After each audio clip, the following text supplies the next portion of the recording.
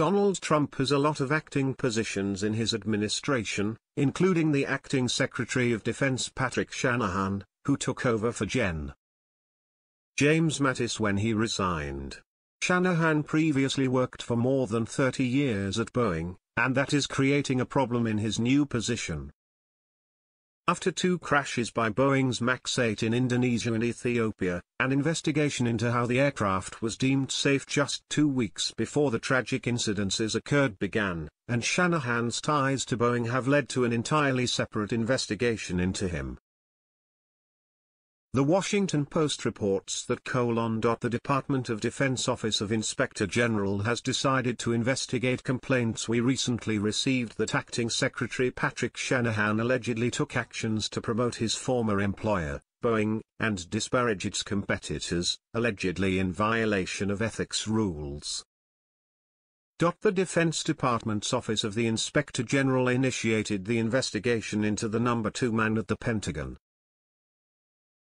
Shanahan's spokespeople issued a statement upon release of the news, while Shanahan himself called the investigation just noise.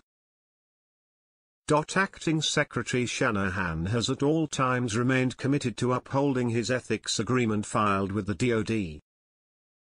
This agreement ensures any matters pertaining to Boeing are handled by appropriate officials within the Pentagon to eliminate any perceived or actual conflict of interest issue with Boeing. The ethics complaint alleges that Shanahan promoted Boeing's interests while criticizing Lockheed Martin, a rival of the aircraft company. In a statement by the Office of the Inspector General, they wrote that the Department of Defense Office of Inspector General has decided to investigate complaints we recently received that Acting Secretary Patrick Shanahan allegedly took actions to promote his former employer, Boeing, and disparage its competitors, allegedly in violation of ethics rules.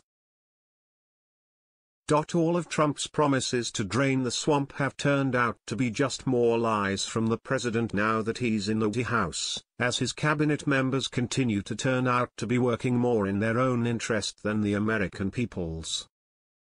True cited news stories saying Shanahan had criticized Lockheed Martin, a chief rival to Boeing, and had urged the Pentagon to buy more Boeing-manufactured F-15X fighter jets in defiance of Air Force acquisition preferences.